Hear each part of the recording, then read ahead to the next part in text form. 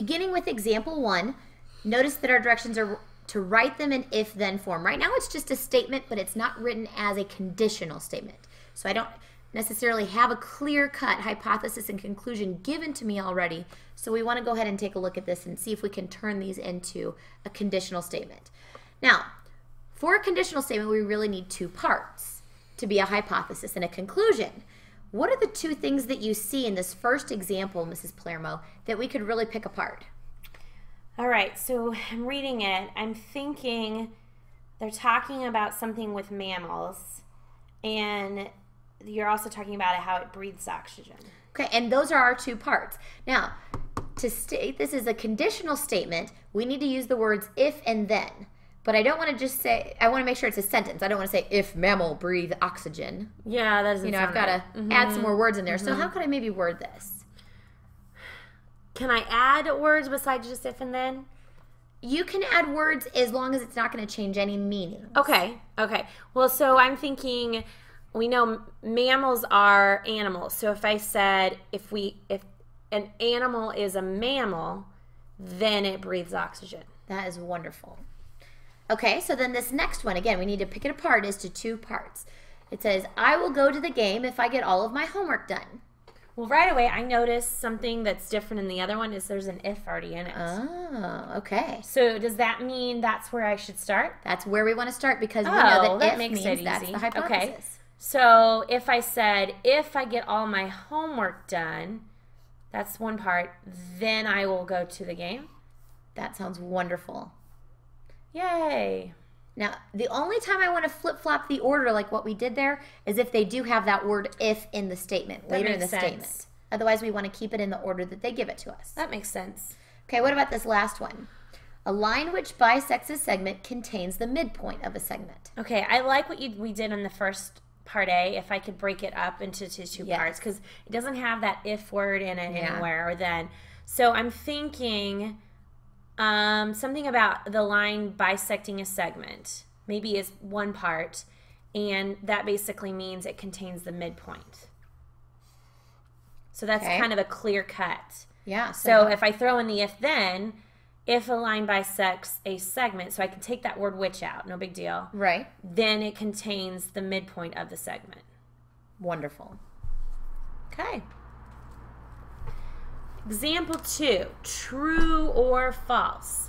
It says, if false, provide a counterexample. Now, one word that is somewhat new to us is this one right here. Well, we did that in chapter 1. Yeah, refresh me. A counterexample would just be if it is false, give an example that shows that it is So false. do we need several or? Just one. Just one? So just need one. Now, it says you got to first decide if it's true or false. Okay. So we got to first know decide that. Okay. And then if it's false, we can provide a counterexample. Now remember back to chapter 1 when we talked about this, we determined that it's a little easier and less work when it's false because you just need a counterexample. So kind of statement. Ooh, a conditional statement. I see the if and then. If and then. You can see those words. So the if part that follows, this is your hypothesis. Right. So if in a conditional statement, when you're looking at it to determine its truth value, this part you already know is true. The conditional or the hypothesis is always going to be true. You got to start with a true part. Okay, so I know that we're looking at just odd numbers in this one. No evens. You're only looking at odd numbers. Then the conclusion part, what follows the then, this is the part that you're deciding, is this part true or false? Okay. So if you're saying a number is odd, so think about all those odd numbers out there. Okay, so like 1, 3, 5, 7. Yeah, just think about those. Right. Then it is divisible by 3. Oh, well, that's definitely not true. Why is that? Well, 1 is an odd, and it's definitely not divisible by 3. So you would say this is false. Uh-huh. And your counterexample would just be 1. Yeah, and really I could use 1, 5, 7. There's a lot of them that I could use as counterexamples. Just in the beginning. And again, you only need one counterexample. There's multiple out there, and that's cool. Okay. So I'm going to give you a conditional statement. It says, if 2 angles each measure 30 degrees, then they are congruent. Now, just real quick, let's make sure we know what's the hypothesis and what's the conclusion in this statement. Okay, hypothesis follows the if, so 2 angles each measure 30 degrees. Wonderful. What would the conclusion be? That follows the then, so they are congruent. All right.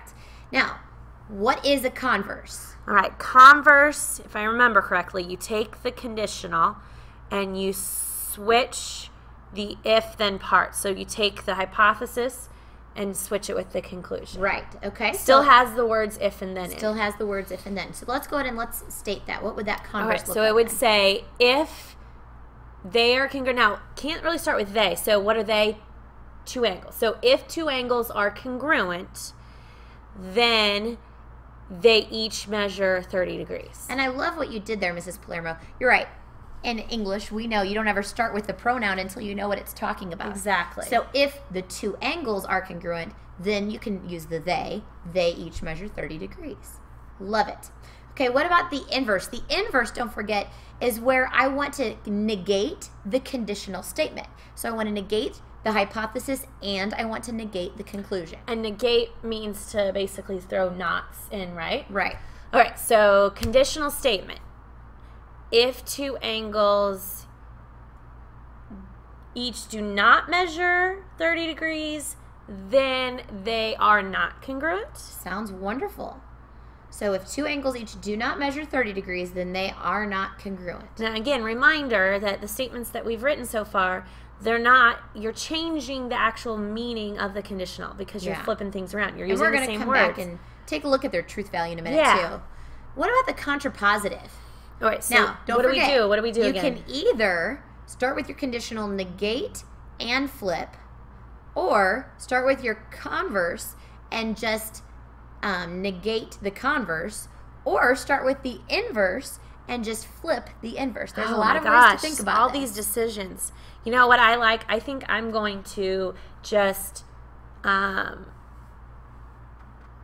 going to negate the converse. Okay. So I'm going to say if two angles are not congruent, then they each do not measure 30 degrees. And that is perfect.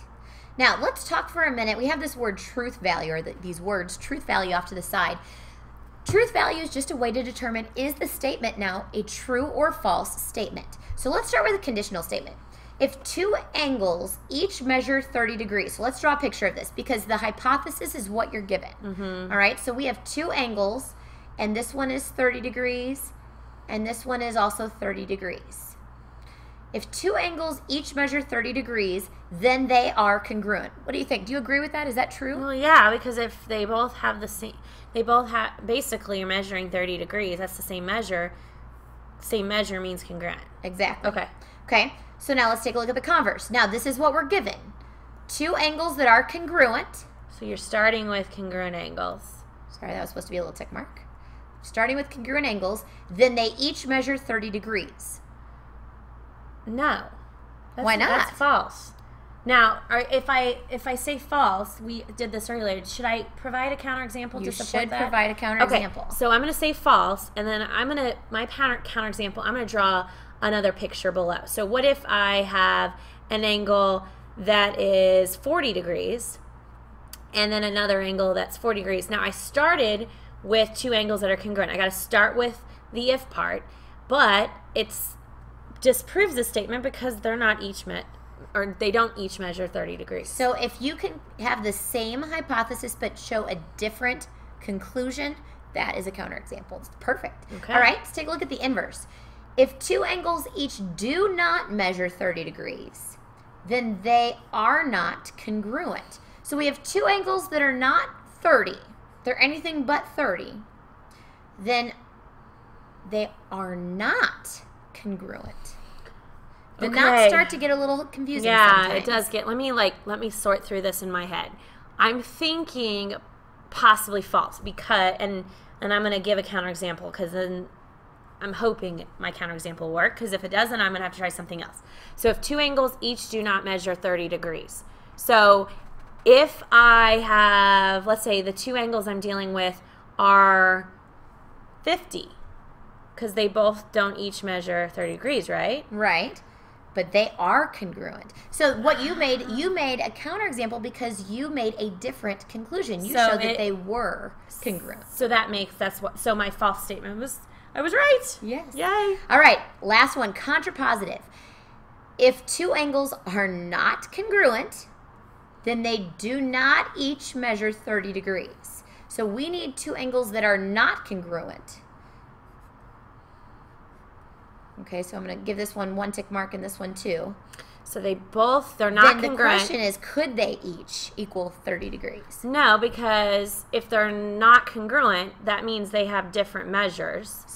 So one could be 30 and one could be 40. Right. They can't both each measure 30 degrees. So that would be a true statement. That is a true statement. Now, and again, thinking about this, if I took out the word not, could they each measure 30 degrees? No, that's what you said. So you have to keep that word not in to make it true. And, one thing I'm thinking when I'm going through this, I had really no issues with the conditional and converse, with the truth value. That was quick.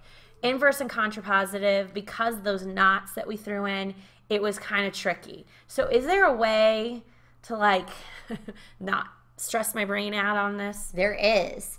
When we're looking at equivalent statements, so statements that have the exact same truth value, so they're either both true or they're both false, every time your conditional statement is true, your contrapositive will also be true. So if the conditional is false, then the contrapositive will also be false. And the converse and the inverse, they also have equivalent truth values. That doesn't mean that they're the exact same statement. Okay.